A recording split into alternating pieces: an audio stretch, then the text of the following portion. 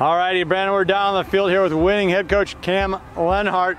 Wow, what a performance here tonight. Number one, Skutt came to town. I don't think anybody from Bennington was necessarily surprised you guys could win, but what type of win was that? What does that say about your team? It was just phenomenal on both sides. What I think it says most is that the kids trusted in the game plan, they played within themselves, and they just stuck to what they know how to do. No kid went above and beyond tonight. We knew they have the talent, they knew that they could do their job, and if they did that, good things were going to happen.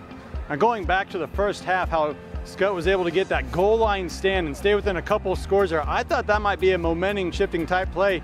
You guys got right back after it though after the break. Yeah, no, we did a phenomenal job at responding to the adversity that hit us right there.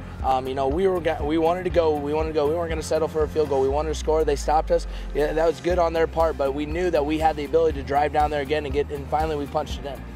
You guys had some impressive drives, and I kept bringing up your guys' offensive and defensive lines. Tell me a little bit about the big fellas, because man, did they pour it on here tonight. Yes, they did. We knew that the offensive line has always been our strength there to start. They get up to the second levels. They create spaces for guys like Dylan and Nick, who had a phenomenal game tonight as well. And then on the defensive line, the best showing that they've had this year so far on all aspects. Like I told you, they bought into the system this week of what they needed to do, stuck to the game plan, trusted the coaches, trusted themselves, and good things happen. And you and your coaching staff have been very candid about how you guys ended the season last year, second round loss to Plattsmouth. This year you're coming back with a little chip on your shoulder. Yeah. Well, you can see that. Yeah, no, we have things to do, and finish to finish. We got to take it 1 week at a time. This was a phenomenal week. We always say enjoy the night.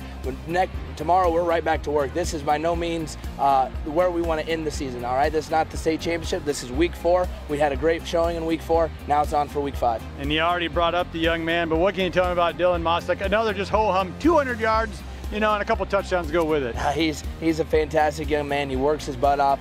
The reason he's being so successful right now is the amount of work he puts in the off season, and you can see it showing. He's a guy that we can rely to hold on to the ball, getting that extra yards. There were multiple times Omaha Skutt hit him in the backfield or hit him right at the line, and he was still able to get that extra push.